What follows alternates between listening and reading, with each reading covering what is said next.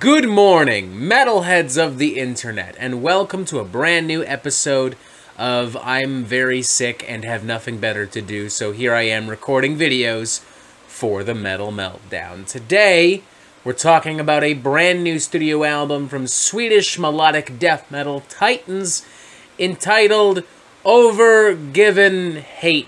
Or at least I think that's how it's pronounced. I don't really know for sure, because I'm a stupid fucking Canadian. The point is, Soilwork have a brand new studio album, and honestly, it kind of fucking rules. Which honestly should not be especially surprising to hear or difficult to understand, because if you've paid attention to Soilwork in any capacity over the course of the past 20-25 years, then you already know that they have a pretty consistent and stable body of work. Records like Steel Bath Suicide, The Chain Heart Machine, Figure Number 5, Stabbing the Genre, and a few more may not live up to the same levels of monumental success and influence and acclaim that other MELO-DEATH records from other MELO-DEATH bands have seen, like Slaughter the Soul, The Jester Race, Anthems of Rebellion, so on and so forth, but like, they're great fucking records. And I would argue to a certain extent that Soilwork is consistently more, well, consistent than the bands who released those records. Like,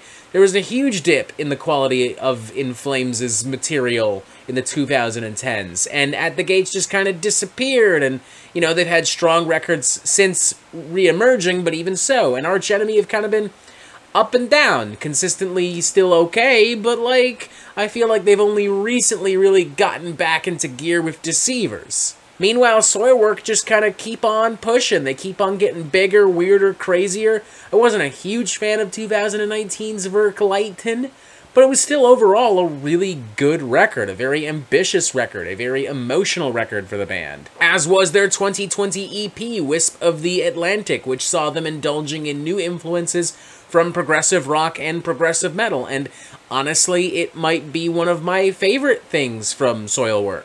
And Övergivenheten very wisely builds on the success and the momentum of these records, I would argue, finding a good balance between everything that made Övergivenheten and Wisp of the Atlantic so powerful, so impactful, so unique. The opening number and title track Övergivenheten, for instance, is every bit as powerful as it is invigorating and triumphant. Opening on a very dramatic note with Scandinavian and American folk influences kind of working together with some progressive overtures and some angelic vocals, kind of building tension and drama before unleashing into some pretty thunderous and righteous Swedish MELO-DEATH fury. Complete with soaring twin guitar hooks and leads, razor-sharp riffery, and perhaps one of the best choruses I think I've heard in any MELO-DEATH song this year. Then you have Nous sommes la guerre, which I also know I'm not pronouncing correctly before someone gives me shit,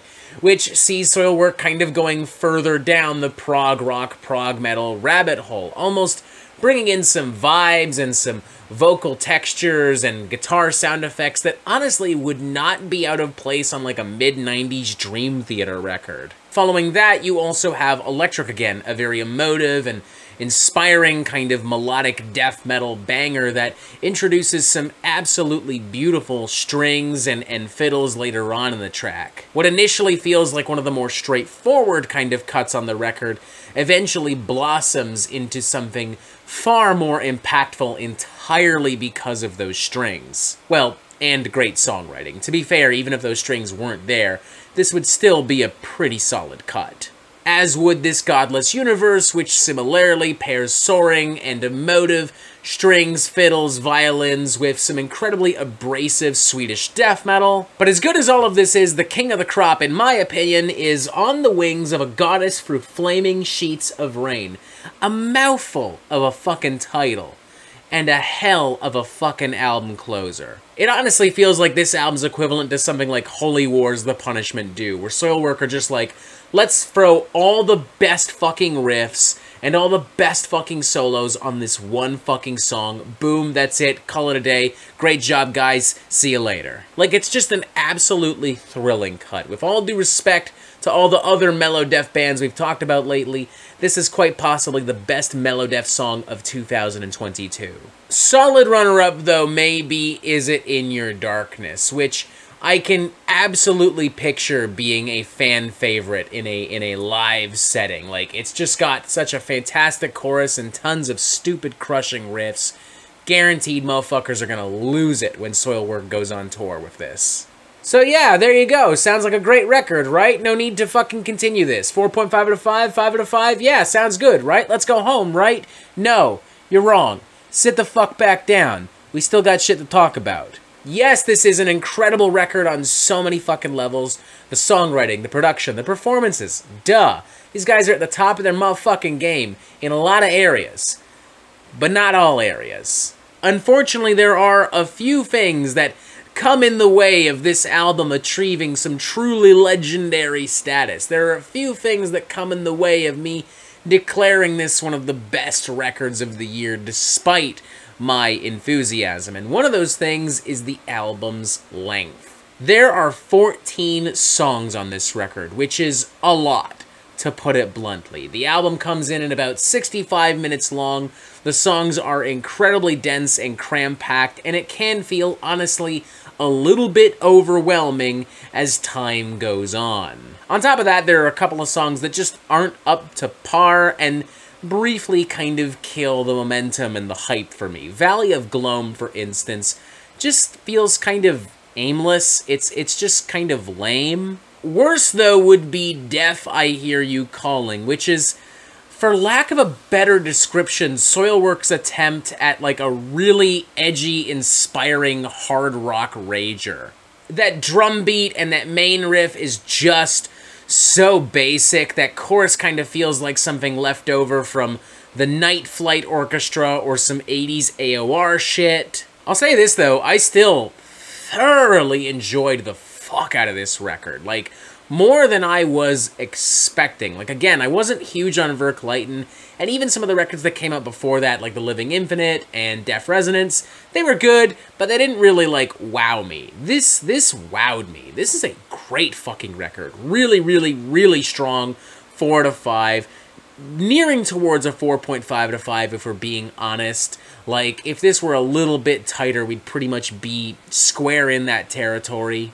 There's been a lot of Swedish death metal the past couple of weeks from Amon Amarth, The Halo Effect, Arch Enemy, plus In Flames have been dropping a few singles here and there, and it's all great, but this is the best of the best. This absolutely takes the cake for Swedish death metal in August of 2022. An oddly specific category, but again, there's been a lot of Swedish death metal in August 2022, so, you know, a necessary category. If you love Soilwork, I don't see why you wouldn't love this record, warts and all. I mean, it's just filled with so many awesome fucking hooks and solos and riffs.